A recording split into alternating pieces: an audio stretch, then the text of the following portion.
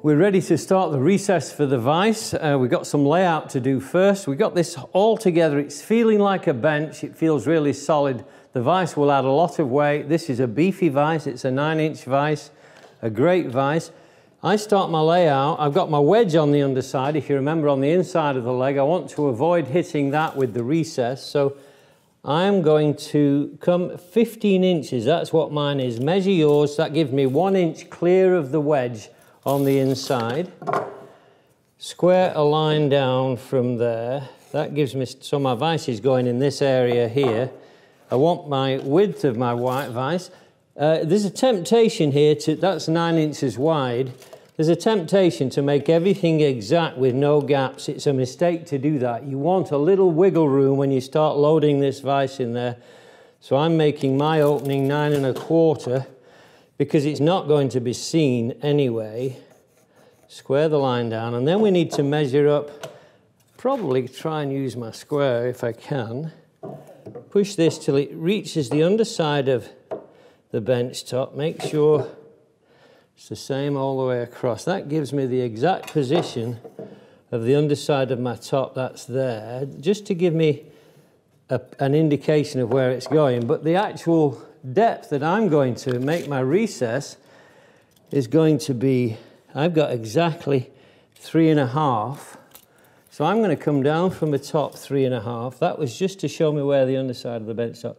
And then I'm going to add an extra 1/16 below that because I want a gap between the very top of my vise jaw and here. I want a gap of about 1/16 to 1/8 of an inch, because that way I'll never catch the vise with my plane. So here I'm pulling the line across here, but I'm going to come off the bench top just in case something's out of parallel. That was a last minute thought then, I realised. So here, just pull that line across, and there's my cut line for the main recess. And now we have to start measuring the actual vise because it's got some added mechanisms in there.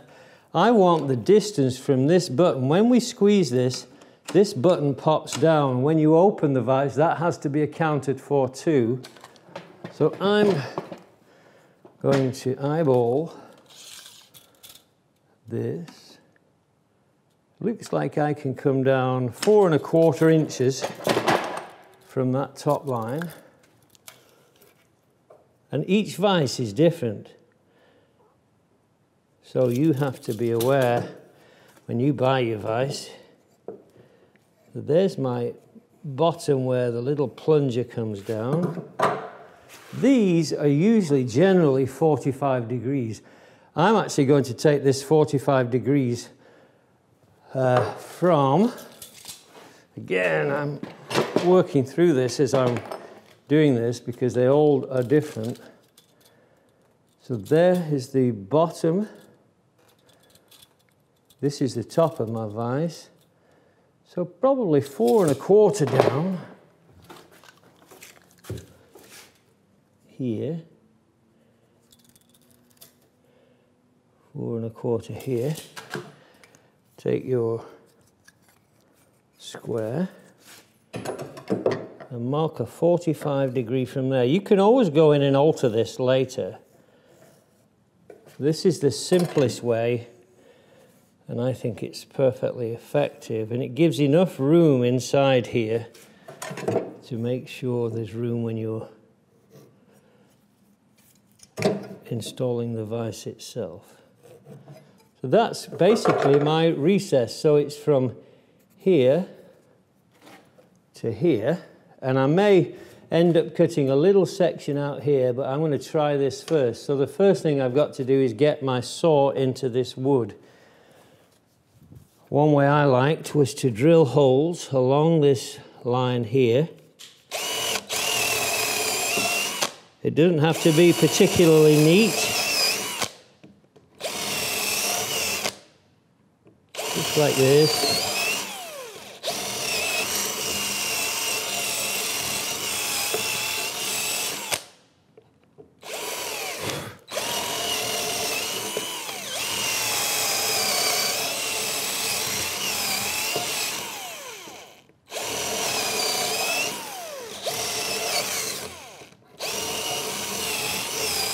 I just want something that'll get a start for my saw, and then I can slide my rip saw, my panel saw into here.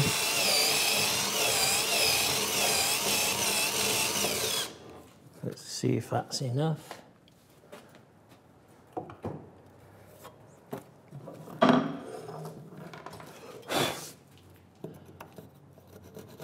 And we can pare down this if we need to later to trim it.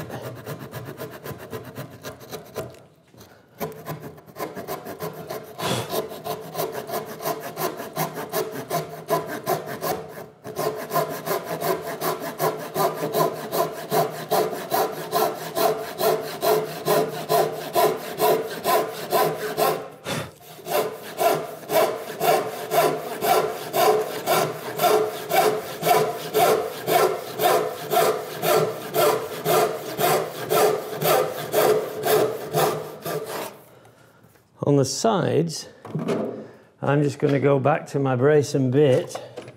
But you could do the same as we just did. Bore out this corner.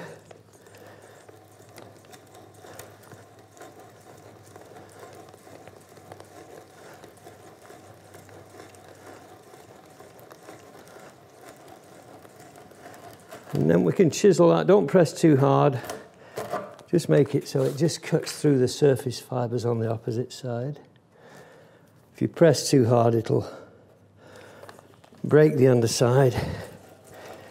I know nobody will see it, but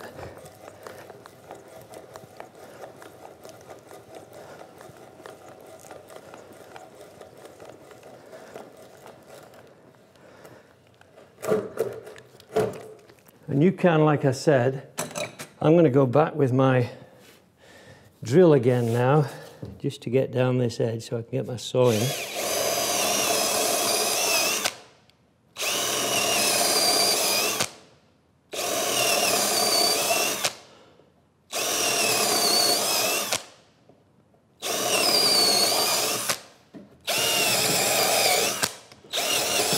Don't put too much pressure on your drill bit, they will snap.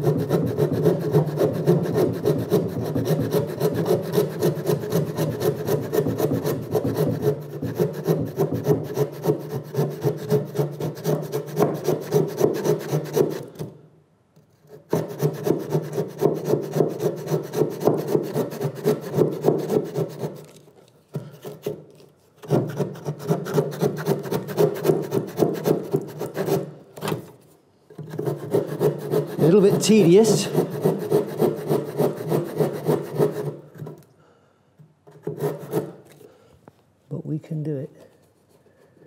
Nearly through.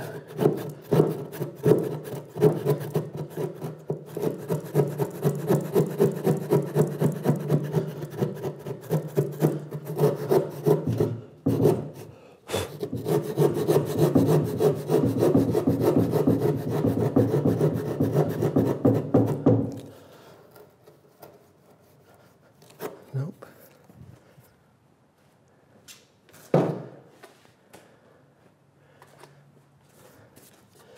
Couple of hairs hanging on there.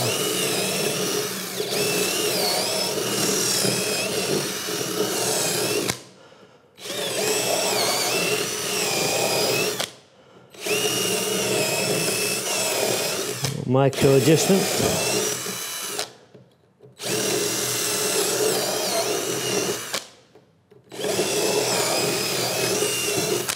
Better.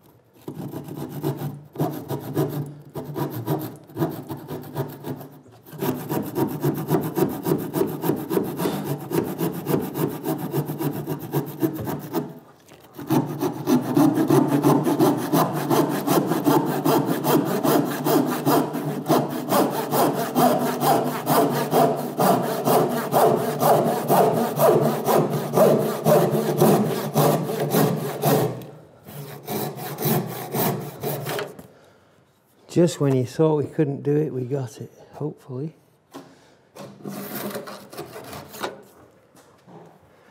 A little bit of chisel work again. I'm just going to break this off somewhere here.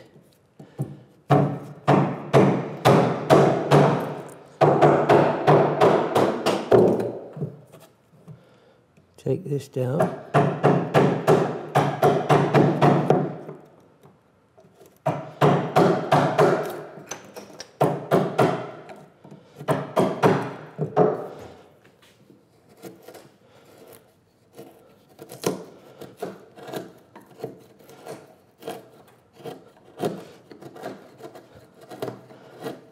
That's the bulk of the hole done. There may be some micro adjusting here next.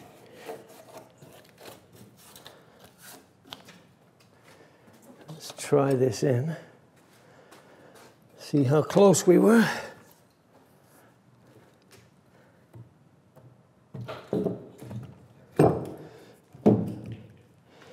Looks great. So that's it. The vise fits in the hole. It's got a little bit more finessing to do, some packing to do, but that's all part and parcel of it. We'll soon have this vise in the works, in the ready, and ready to start working in it.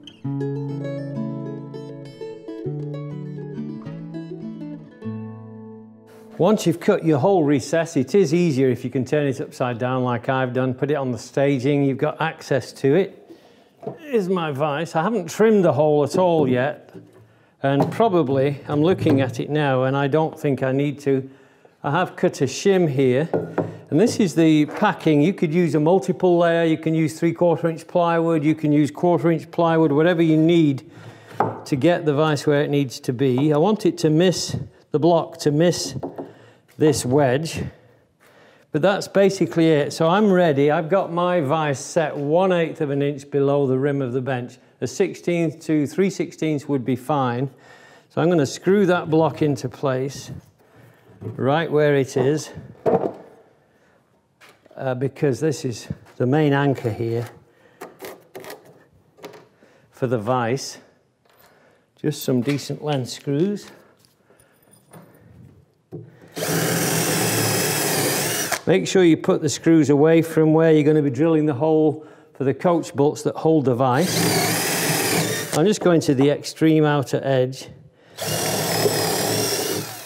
And you can glue this block if you want to.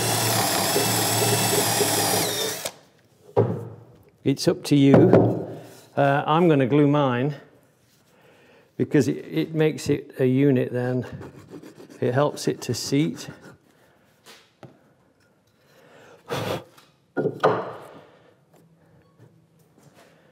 And some decent screws through here.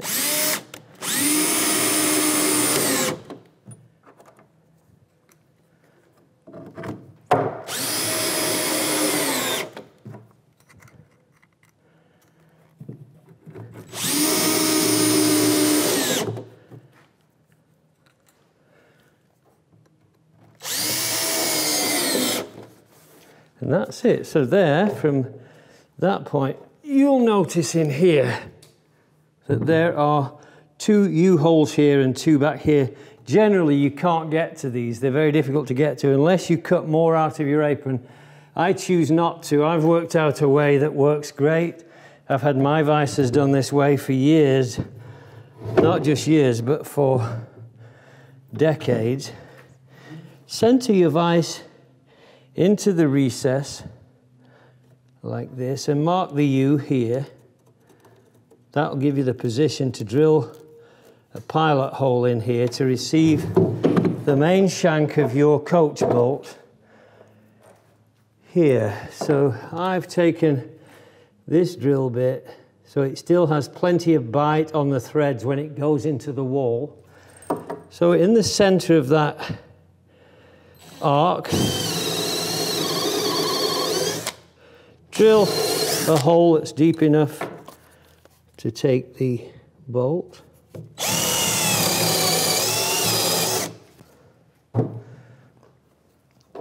And you can actually drive these most of the way. I've got a washer on here. So I'm going to send this in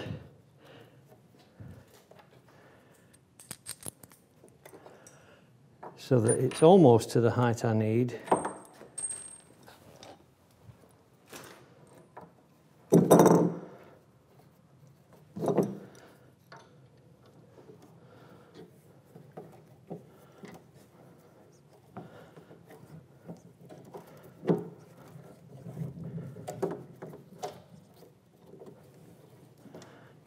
Surprising how little a vise needs once it's locked in place, because it's really always forcing against itself most of the time. Back jaw against the front jaw, so on.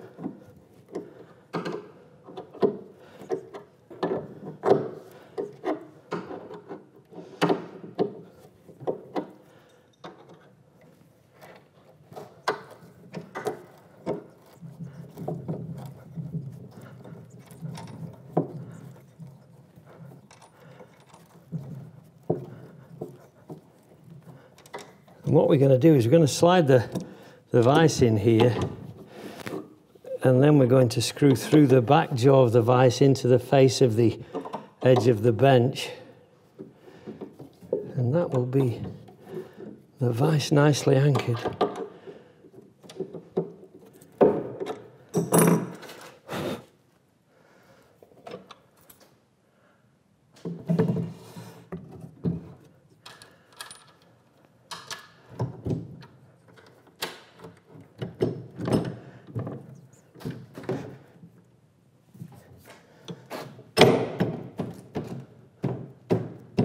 great.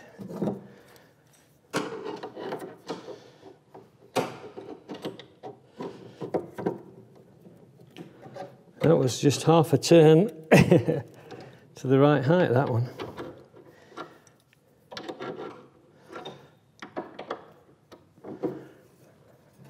A little awkward to get in with a crescent wrench. I want this fairly tight because I'm going to stand the bench up next with this in place. So I'll cinch it, but I won't over tighten it yet because I want the front bolts that I put in to push this tight against the face, the vise tight against the face. So that's it. It's safe, I believe. So now I need to turn this onto its back face and hopefully over onto the other side. Let me see. Not easy on your own, but you can do it if you're careful.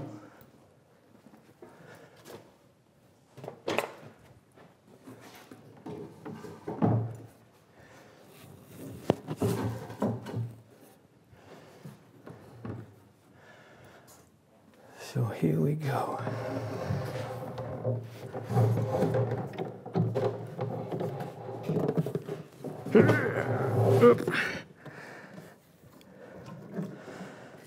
There. I'm going to open my vise.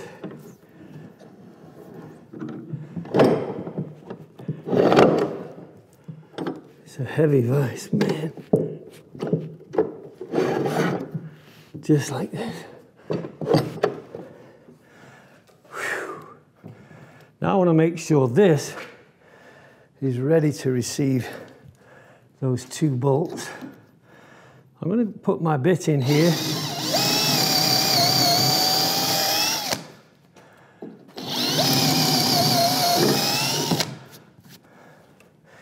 And then the big question is whether I can get the nut onto the head to drive these, and I might just be able to make it. Yeah.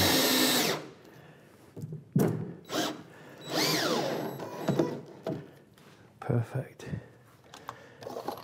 One more. So I only just made it in there, but only just is enough. If not, just cinch it down with a... That one doesn't want to go. Take it down with one of these crescent wrenches to start off and then finish off with the nut driver.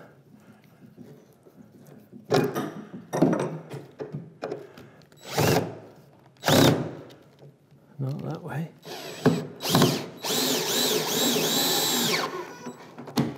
That's it. That seems very solid to me. And so that's it. Your vise is fitted, it's installed. Now we just have to do the jaw liners. A few little details on that, but this is so exciting. We've got a workbench with a vise in place.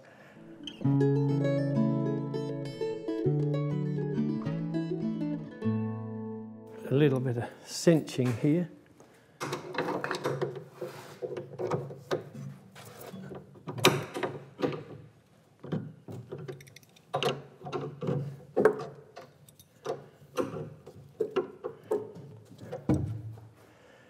And now I'm going to roll this over, if I can. Onto its legs. And the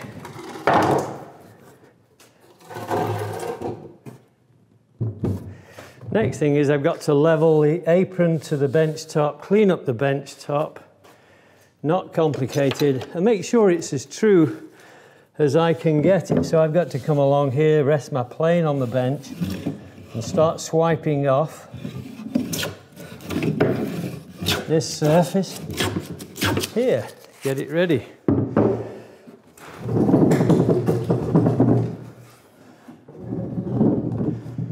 This is the reason I wanted this lower too.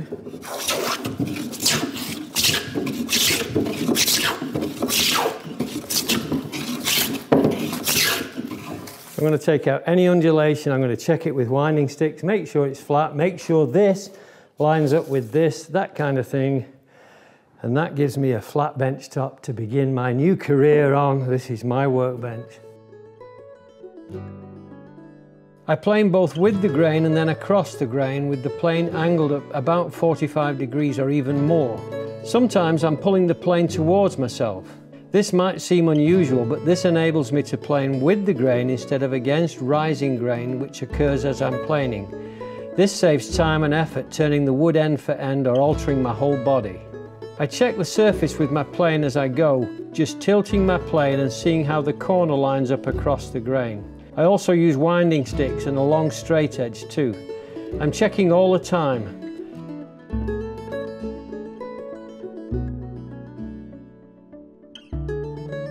It's important to make sure the opposite apron is also level, so I use the straight edge across the bench top onto the other apron. A few strokes with the plane on the corners removes the arris, so 2 or 3 strokes and I'm there, I've got the arris off. Using a file on the short ends of the apron works well too in some places. Surface tear out can often be removed with a newly sharpened cabinet scraper. The final step is to sand all the main surfaces before I apply some finish.